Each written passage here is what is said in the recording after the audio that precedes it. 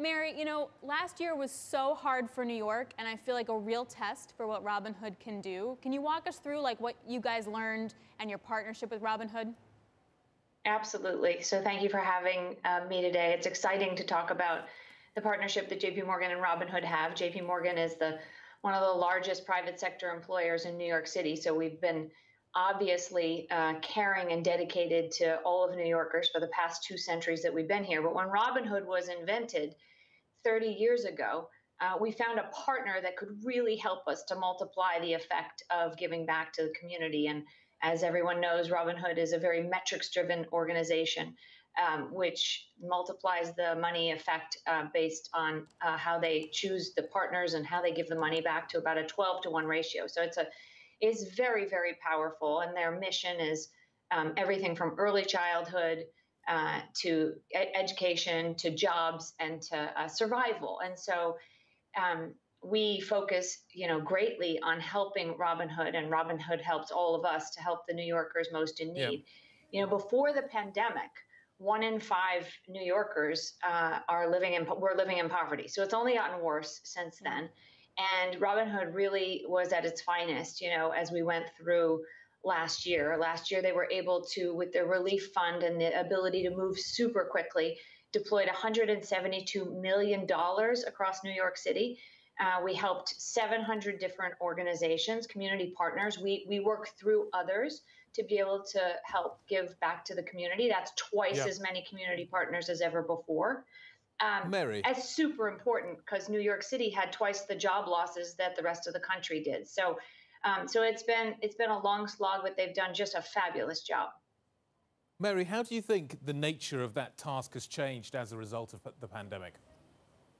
Yeah, it's ever more so important that each dollar goes straight to the people in need. A lot of organizations, they have a lot of overhead. One of Robinhood's most important features is that it is 100% underwritten, all the expenses by the board. The same goes for the conference that we're throwing on June 16th, which JPMorgan underwrites the entire thing. What we're most driven by is making sure that each and every person who lives in New York or who has a nexus to New York can give dollars, whether it's $1, $100, $1,000, and it goes straight to those people in need, because New York City, it's at the heart of everything that's happening in the United States of America. It's been the center of much focus as we've gone through the pandemic. The city is coming back. You can feel it each and every day. Many of us have been here straight through since last year. You think about the Robinhood people who are working to help. You think about the branches, the hospitals, the fire, the police, the sanitation. There's a lot of people that have been here all the way through, but everyone else seems to want to be coming back now. And that makes it feel exciting. And that helps the whole flywheel. That helps the flywheel of poverty. Yeah. When people come back and spend money, that's what we need New York City to be back doing. Hey, Mary, what can we expect this year in the conference? Since it's virtual, Zoom's great, but it's hard to get that like buzz and really get that conversation going, particularly when everyone's going to be excited about certain key speakers, et cetera. So what can we expect? Yeah, so that's the most exciting part. Normally, this conference is in person and very limited capacity. The fact that we're going to do it for the second year in a row virtually means we can open it up to many more people. It's off the record. It's one of these great things where some of the biggest donors to Robinhood, as well as the board members, and many of them are involved in investments. And so whether it's the hedge fund community, the private equity community, the real estate community.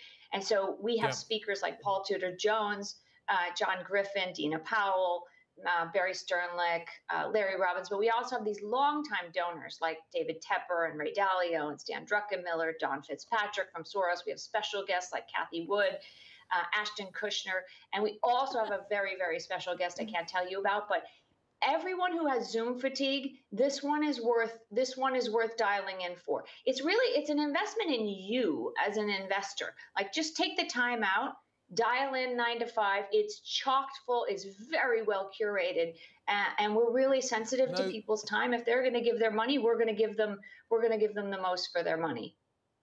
Okay, now I'm really no hints as to who that person is. You can't break a little ground here. It will be very worth your while. Oh man. Okay. We'll just leave it there. Look, what do you think they're going to be talking about? The hot topic right now seems to be inflation or no inflation. What do you think the big theme this year is going to be? It's all of that, right? So first of all, it's just dislocations that have been happening ever more so in the past year than in our memory for the past several years.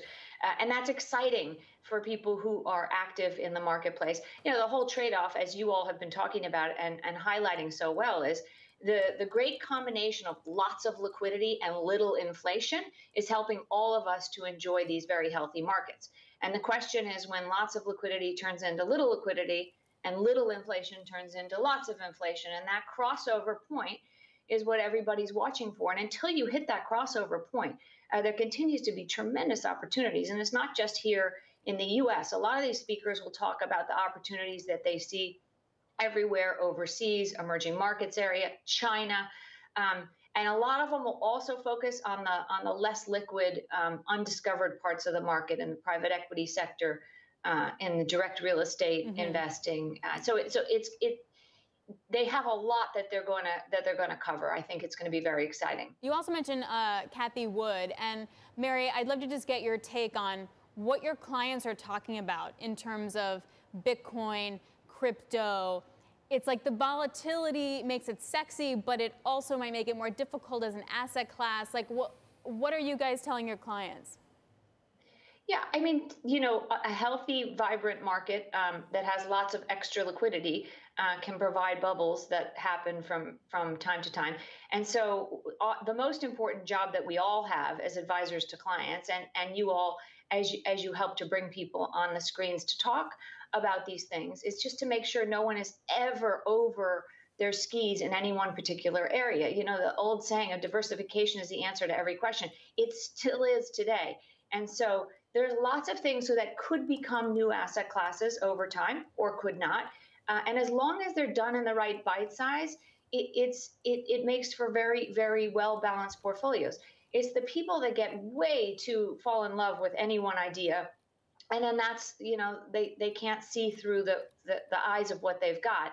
And that's, you know, that's the most important thing that we advise clients on.